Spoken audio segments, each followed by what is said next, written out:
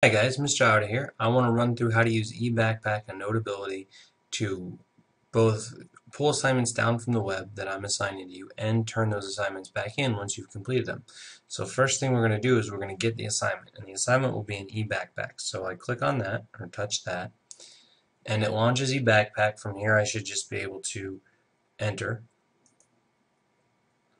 and now I get a list of folders that are available to me. I have assignment review, which is where teachers go to review things that have been turned in, so you guys don't have that option. Assignment turn-in is where you turn in files. ePortfolio and My Files are both used to store your own files, so I'm not going to worry about those.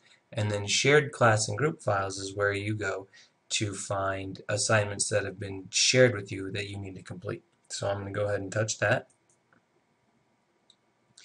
And now it'll bring up all the different classes that you're enrolled in. Whether or not your teacher uses this, the class will show up. Okay? And I've named mine by their class period, so they go in order. So I'm just going to pick 4th period, Science 9. I'm going to touch that. And now it says, alright, here's a list of all the things that the teacher has made available to you. And I want to take a look at Lab 2-3, which is a thermal energy lab. And I touch that, and it opens this document up. Well, this folder up, and it shows me whatever's in here. Okay.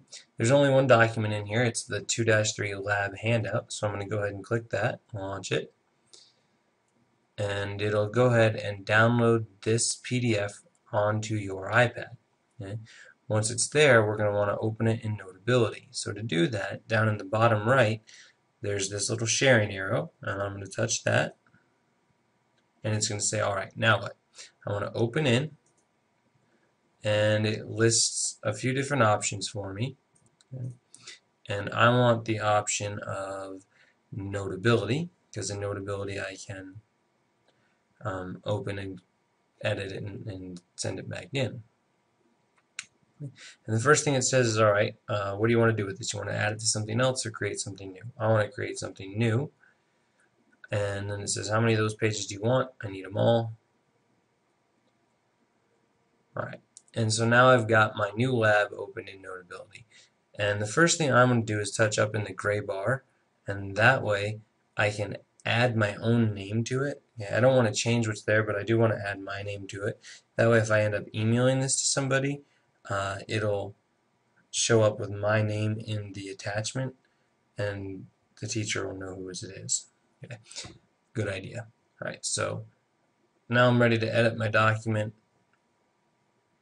So I'm going to go ahead and draw on it a little bit. Okay, so I've answered my questions. Scroll down, answer my questions. Okay, I'm done. I need to turn it in. So I go up to my sharing arrow up in the top left. I touch that, and it's going to have some different options, right? The destination. There's a list of destinations. You can email it, put it in a Dropbox, send WebDAV, or you can use OpenIn. WebDAV is a glitchy way right now for it to get into ebackpack. ebackpack has made it better by allowing this open in thing. So if I touch open in and then choose open in here, it'll say, alright, where do you want to open it? And I want to open it in ebackpack because that's where I want to turn it in. So I touch ebackpack, ebackpack launches, and ebackpack says, where do you want it to be? And once you find where you want it to be, push copy. Okay. So I'm turning something in, so I'm going to go to assignment turn in. It's going to load all the different classes that I can turn stuff into. This came from 4th period Science 9, so I'm going to turn it back in to 4th period Science 9. And then it was Lab 2-3, so I'm going to go to Lab 2-3. And now up in the top right, I'm going to have the ability to copy this folder in. So I'm going to go ahead and I'm going to copy it. Okay. And it tells me file was uploaded successfully. I push OK. And now I've turned in my lab. And if I go back and look, okay, at my assignment turn-ins, okay, so I'm up here, I want to look at what I've turned in.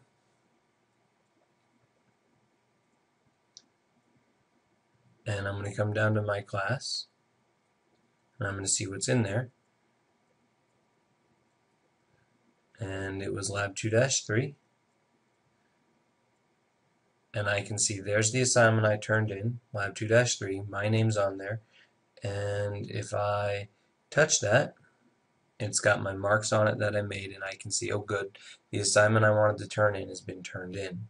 The teacher can see that through the assignment review and even give you feedback, although that works a little better through Safari than through the app. The app works really nice for pulling stuff down and turning stuff in.